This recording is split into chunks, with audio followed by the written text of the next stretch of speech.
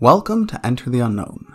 My name is FJ and we're back today for the second episode of our 4th random card challenge. I've been reliably informed that this isn't Pokémon Emerald, so I guess we're calling this a Pokémon Platinum series for the time being.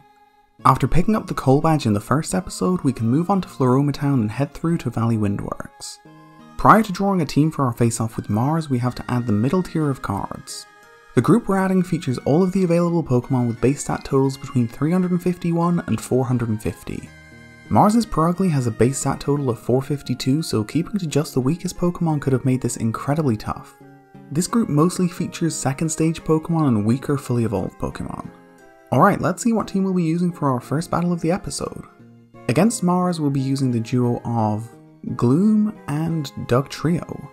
That's a pretty solid team for this one. The typings aren't the best, but with an average base stat total of exactly 400, we should at least have the power required to get over the line. Let's have a look at what moves we'll have at our disposal. Up first, we've got Dignum the Dugtrio at level 17, and his moveset's made up of Scratch, Sand Attack, Magnitude, and Night Slash. Datura the Gloom's at level 15, and he's equipped with Absorb, Stun Spore, Poison Powder, and Acid. Our team's stab moves will be almost completely useless against Zubat, but other than that, we're well set up. Let's get into it. The Team Galactic Commander leads off with her Zubat, and we start out with Dugtrio. We call for Scratch, but I'm really not sure why, and Zubat fires back with Toxic. I think I must have thought Dark was not very effective or something, because instead of Night Slash we go for Scratch again. It's not enough to score the knockout, so Zubat lands a bite before the poison chips away even more damage. One final stupidly chosen Scratch finishes off Zubat, but we've probably taken more damage than was necessary. Mars sends in her Purugly, and after a fake out forces Dignum to flinch, the speedy ground type sends some sand into her eyes. Purugly's eyes, not Mars's. Feint Attack knocks out Dugtrio to take us into a one-on-one, so here's hoping that accuracy drop pays off. Gloom enters the battle and after being hit by Scratch sends a Poison Powder off target. That's more or less cancelled out when on the next turn Purugly swipes at nothing while Poison Powder lands. Another Scratch from Purugly hits its mark as Datura counters with Absorb. Sand Attack pays off again as Purugly misses and we make it count by landing an Acid. The cat wolfs down an Oranberry before striking with a beefed up Scratch that leaves Gloom with only 2 hit points remaining. Acid connects once more to take Purugly down to about 1 HP and the poison finishes her off to hand us the win.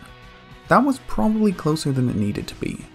I think Dugtrio likely would have got a hit in against Purugly if I just used Night Slash on Zubat. My general incompetence often plays into the difficulty of the battles though, so nothing new there. Now that we're done in Valley Windworks, we can move on to Eterna City for our second gym battle. Gardenia uses a team of 3, so let's draw cards to see who we'll be using against her. For the second Sinnoh gym battle, we'll be using the trio of Barboach, Ivysaur, and Charmeleon. Well, that went from just about the worst possible option to one of the best. Barboach is quad weak to Gardenia's grass types, where Charmeleon's one of the strongest options we could have drawn. To make things nice and even, Ivysaur falls somewhere in the middle of the spectrum. Let's check out our movesets. Sapo the Ivysaur is up first at level 20 with the moves Razor Leaf, Leech Seed, Poison Powder, and Sleep Powder. The evolved grass starter doesn't learn any poison attacks by level up, so this was about as good as we could do.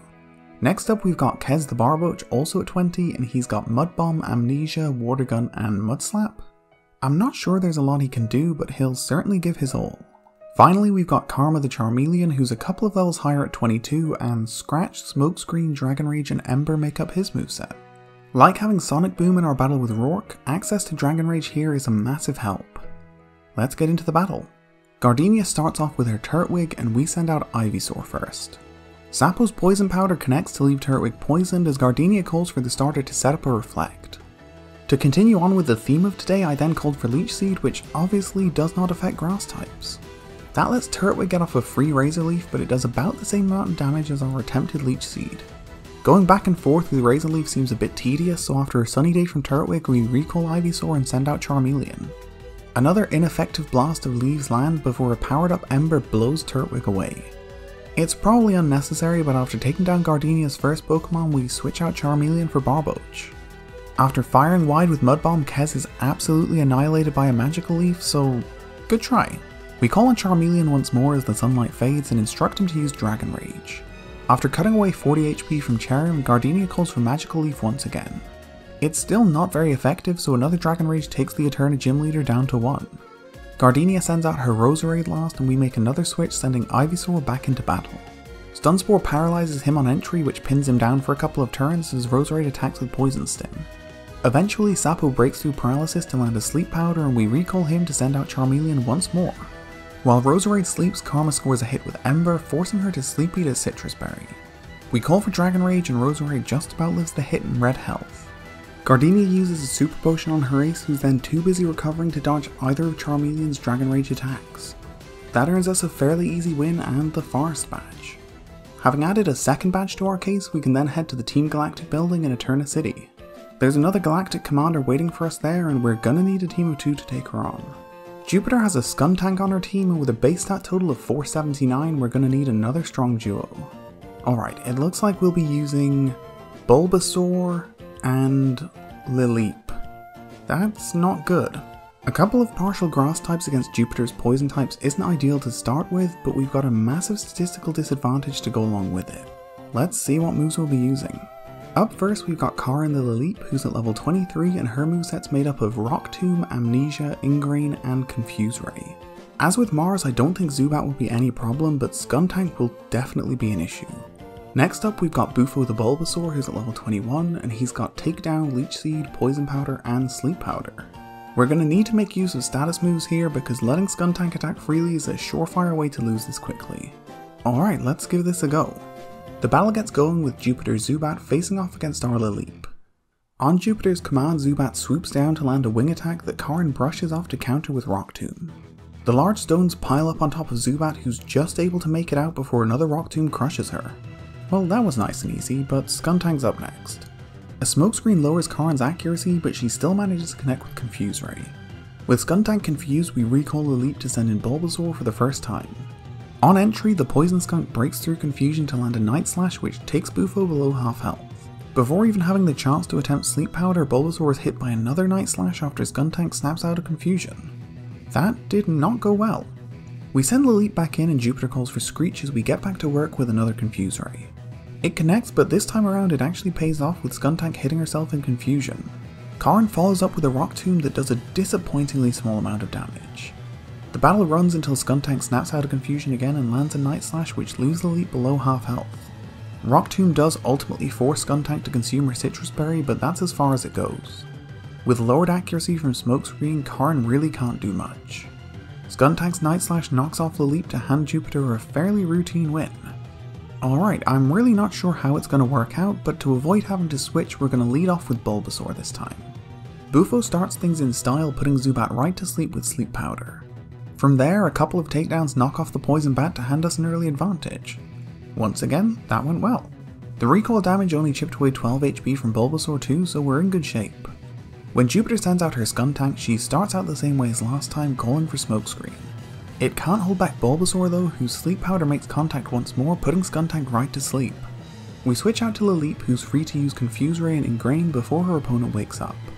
Unfortunately, Skuntank breaks through confusion on awakening to poison Karin.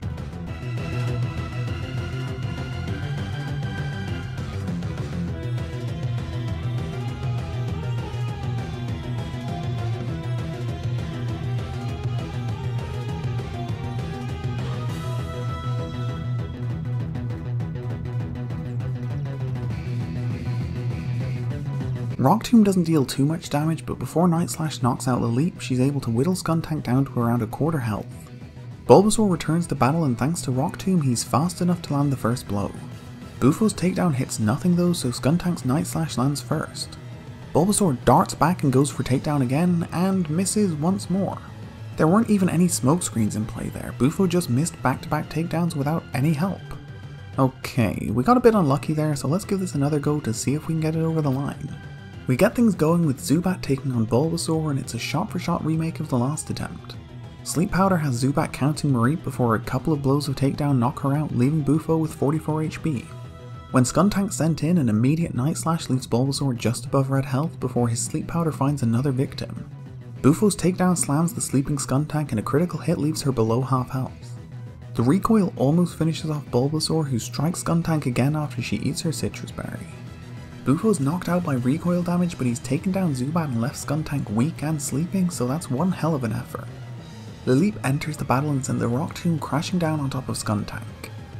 That wakes up Jupiter's Ace, who fills the room with smoke, but it can't stop Corrin from confusing her with Confuse Ray. Screech lowers the Leap's defense before a rock tomb slams down a few feet from Skuntank. Breaking through confusion, the skunk then lands a Night Slash before Corrin fails to connect with Rock Tomb once again. Another Night Slash leaves the Leap in one-shot range, which wakes her up enough to force a successful Rock Tomb. That's the final attack necessary to drop Skuntank's speed below the Leap's. That means Corrin can move first, so she drops another pile of rocks down on top of the skunk, knocking her out to hand us the win.